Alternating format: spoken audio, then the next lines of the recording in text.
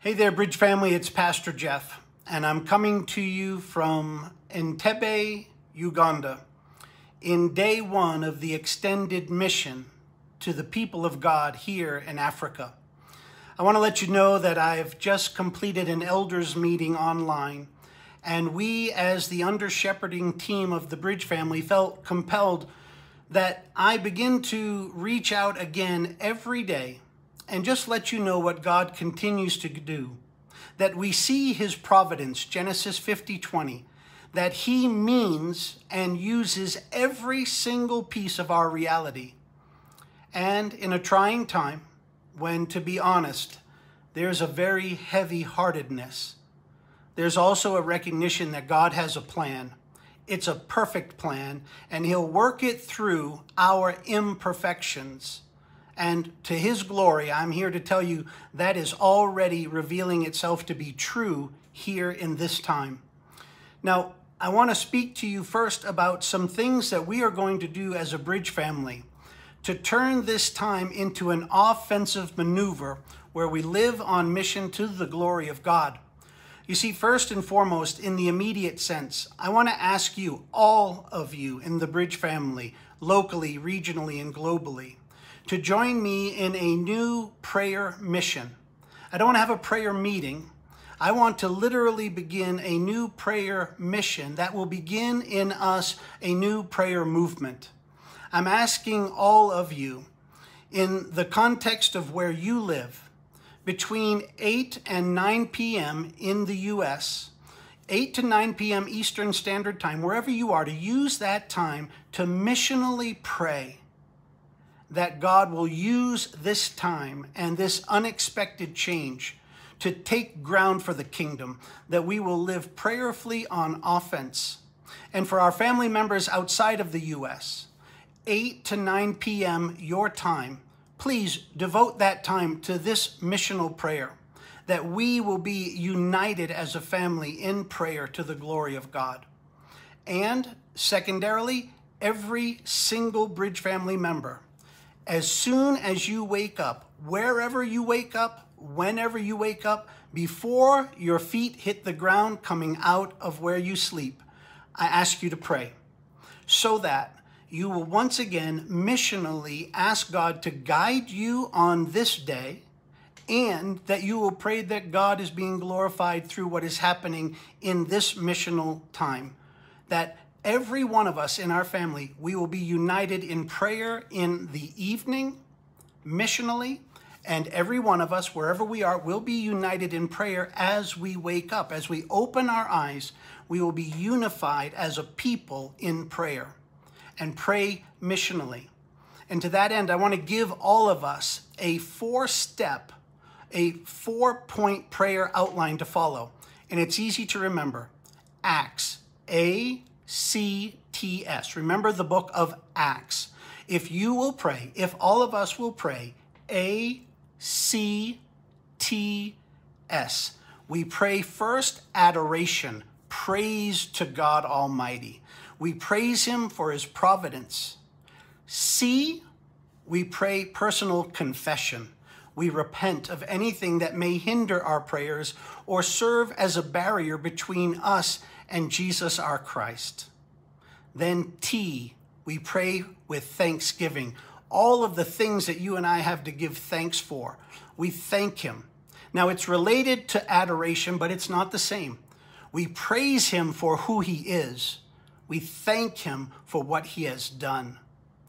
A, we first are going to show adoration.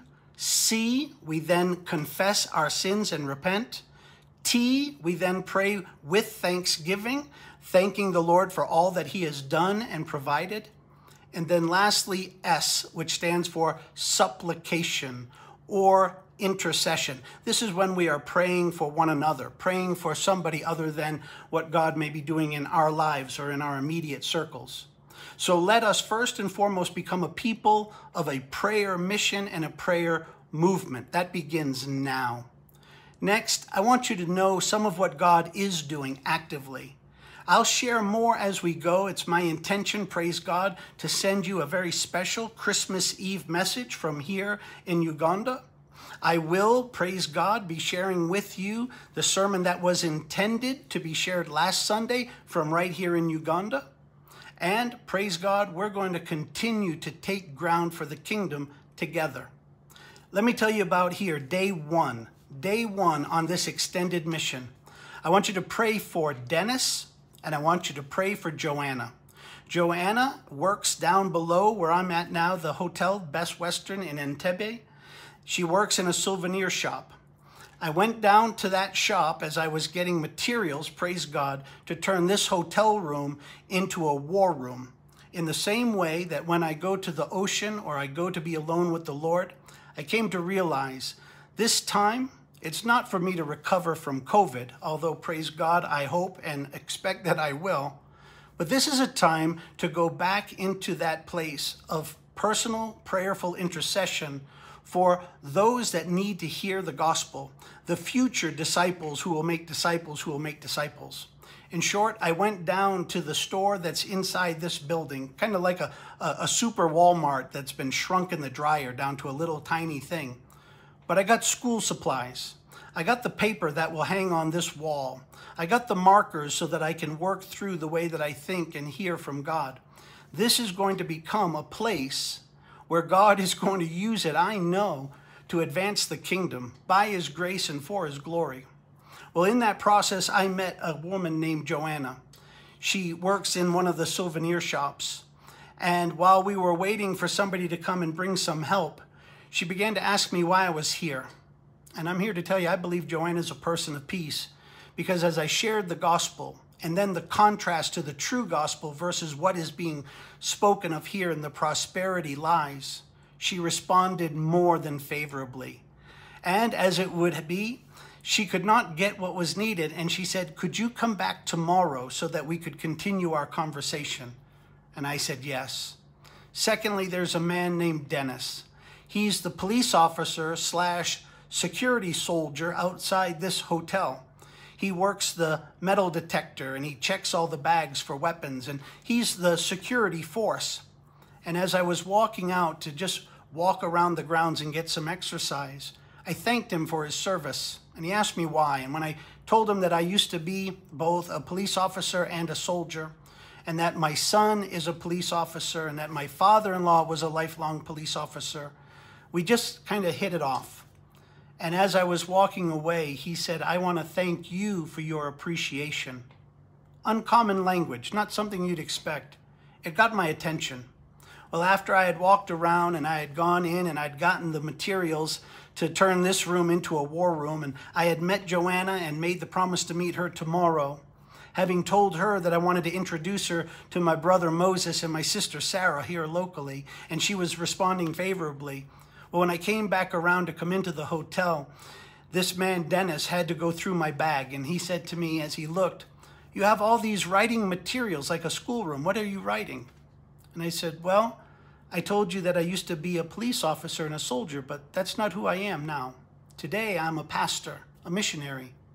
And he looked at me with big eyes, and he said, what are you going to write? And I said, I'm going to write strategies that God reveals to me that will advance the kingdom here in Uganda and around the world. And he said, really? Tell me, where is your church? So I told him. And as I was telling him, his countenance began to visually change. You may understand what I'm talking about. As I was sharing with him, he was becoming visibly agitated. I could tell it was unsettling him. And I'm thinking, oh no, what exactly is going on? Well, when I finished, he let me finish, and then he said to me, after I had highlighted all the places in Uganda where our Bridge family is and where we had visited, he said this to me with a very stern but very respectful tone and countenance. He said, why haven't you brought the church to my region? It took me back. I said, where is your region? And he says, I'm in the northern region. My village is Lira. Do you know Lira? Do you know Lira is between Gulu and Kabong, and it is one of the places we stopped. Now, I want you to just think about this for a minute. What do you suppose are the chances that I could be in Entebbe, Uganda on an unexpected, extended mission, bump into somebody the way only God can bump into somebody who tells you that they're not from here in Entebbe, they're from way up north, and asks you, do you know where it is? And I literally said, yes, I know where Lira is. I stopped there. We stopped there to get gas. He said, you know my village. And then his countenance changed again. He said, well, then why haven't you brought the church to my village? And I said to him, because God hasn't led us there yet. And we don't do this where we just blast out. We go where God calls us, and we bring the church to where God calls us to bring the church. And then I asked him his name, and he said, my name is Dennis. I said, Dennis, this is how God would have it to be done. And then Dennis said to me, and please hear me, day 1, extended missional stay. Dennis said to me, well, then we should bring the church to my village. Note the pronoun. In a day when the world is upside down and crazy over perverted pronouns, this was a pure God-honoring pronoun. He said, then we should bring the church to Lira, my village. I said, Dennis, let me just ask you, I want to make sure that I understood you. Are you saying to me that you would help me as God would lead and our church family? If I introduce you to my brother Moses, our Ugandan servant leader, are you telling me that you want to and are willing to help us to bring the church to your village, Lira? He said, yes, we should do this. We can do this. We can and should bring the church to Lira. You want to talk about burning bushes? On day 1, when frankly, I got to tell you, my heart is absolutely broken that I'm not home. And at the same time, I know that God has a plan and it is perfect, and he'll work it through my imperfections as long as we continue to say, yes, Lord. I can't wait. Moses is due here any minute. He's coming here about 4 o'clock local time. And check this out. Dennis said, yes, I'll be here till 5. And if Moses does not come, I am here on special assignment. I have security duty here just this week. It is not my normal job.